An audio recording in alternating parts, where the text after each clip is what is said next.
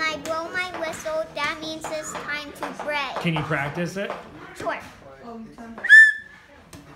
Donnie, I need a lighter.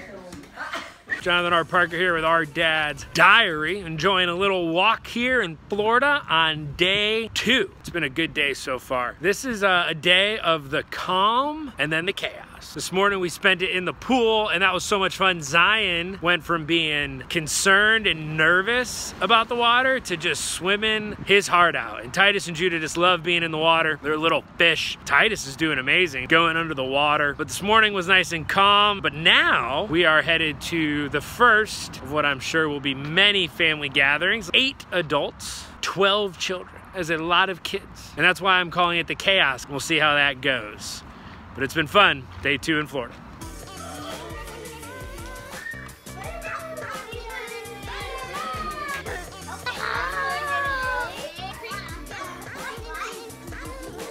It was pretty controlled chaos. Titus, Judah, Zion, and their younger cousins had a blast. We had good food, and we laughed, and we talked. But here's the thing that I'm walking away with. Sometimes we try to just to fit too much in.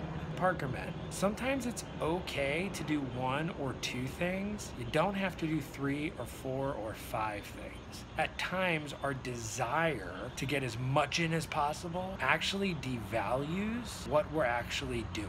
Even when you're on vacation or you're traveling or you have company in town, and maybe you're watching this right now and your philosophy is do as much as possible. I don't know if that's the right philosophy. I think do as much as intentionally is possible so that everything has purpose. Getting it in to get it in, probably not helpful. Day 2 in Florida was good. Maybe tried to get too much in, but regardless, Titus, Judah, Zion had a good time. It was great to connect with family. And Parker men, never forget, be kind, give to others, show respect, love your mother, and always remember your dad is really proud of you.